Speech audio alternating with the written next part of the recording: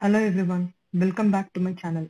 In this video, we are going to dive into a practical example that demonstrates how to create a like button component using React and the useState hook. Here is how the application works.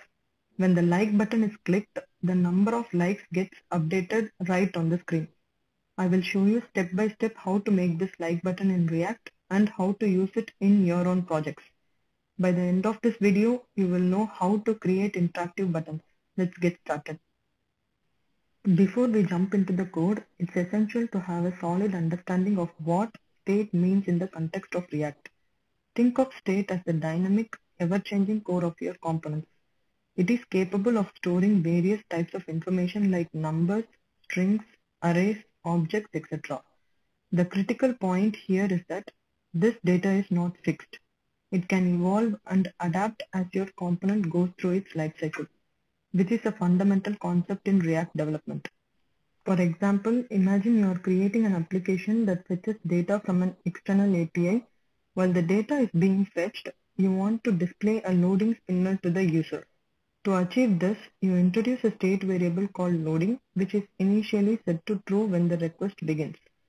Now, when the API responds with the data, loading is updated to false and the data is displayed on the screen.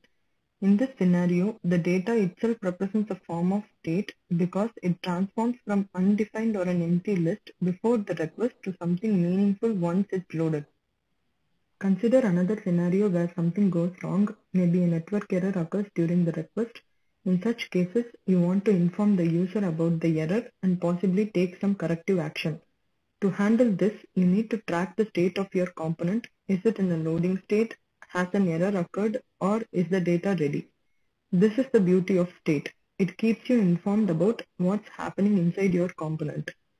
Now that we have a good understanding of what state is, let's proceed and implement the useState hook.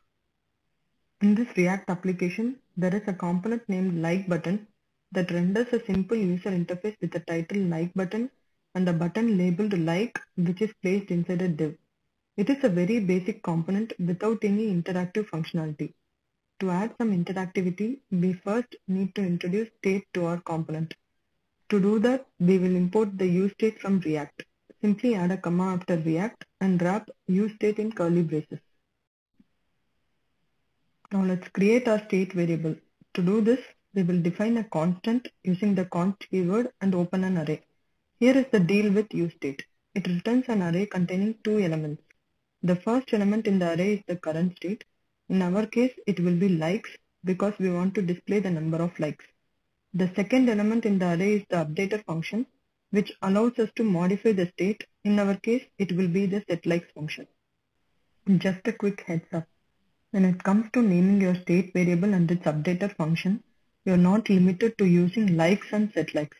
However, there is a widely adopted best practice in the React community, and that's to give your state variable a descriptive name and name the updater function by adding a set prefix. This naming convention not only makes your code more readable, but also clearly signals that you are working with the state. In our example, we have followed this convention with likes and setLikes. To set this up, we simply assign it to useState and add parentheses. Inside those parentheses, we can specify default values. For now, we will set this default value to 0. If you don't provide a default value, it will be undefined. Now let's create a function called toggleLike, and it's going to be an arrow function. The primary purpose of this function is to toggle the state of the like feature. In simple terms, it will either increase or decrease the number of likes based on the current state. So when you click the like button, it either adds a like or removes one depending on the existing state. It's all about making the like button interactive. Inside our function, we are going to add a crucial piece of logic. We use a conditional statement, which is the if statement, to check if the current number of likes is greater than 0. In other words, if likes is greater than 0. When this condition is met, we open a pair of curly braces and take action. We call the setLikes function to decrease the number of likes by 1. In simple terms, this piece of code handles the situation when the item is already liked, ensuring that clicking the like button once more will reduce the number of likes by 1. Now within the else block, we are adding another piece of code. Here we are checking for the scenario when the item has not been liked. If this condition holds true, a specific line of code comes into play. Set likes plus 1. This line essentially increases the number of likes by 1. We achieve this by calling the setLikes function, and it ensures that when you click the like button for an unliked item, the like count goes up by 1. So this piece of code covers the case when you are starting to like an item, and it ensures that your like count goes up with each click. Now our function is all set. Let's integrate it with our button using onClick attribute to make it come to life. But before we witness the application in action, there are a few more details to take care of. Specifically, we want to display the number of likes right in our user interface. To achieve this, we will enhance our user interface by adding some JSX code.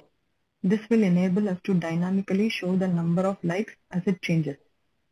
Inside the p tag, we are handling how we display the number of likes using the LikeState variable while ensuring proper grammar. This is done with curly braces and a conditional statement. Here is how it works. If likes is not equal to 1, we add an yes to make it plural. Otherwise, we display it in a singular form. This way, our code dynamically adjusts the display for a smoother user experience.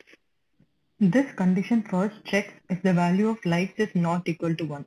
If it is not equal to 1, it adds an yes to the end of the string to make it likes. However, if likes is equal to 1, the condition adds an empty string, effectively making it like. This approach allows our code to dynamically adjust the display, ensuring that it's grammatically correct and visually appealing. It's all about those little details that enhance the user experience. Now let's head over to the browser and see it in action. When you click the like button, here is what happens. By clicking the like button, the like count increases. You will see the number of likes go up right on the screen. But that's not all. If you decide to click the like button again, it decreases the like count. This dynamic behavior ensures that the like button provides real-time feedback based on your interaction. This feature is incredibly valuable for users as it helps them keep track of the number of likes on the web page, adding a layer of interactivity and engagement that makes your application more user-friendly. With this, you have just learned the basic way of using the useState hook in React. This hook empowers you to create and change information commonly known as state in your components, and you can even set an initial value for that information. This knowledge is super important because most applications need to keep track of data that changes.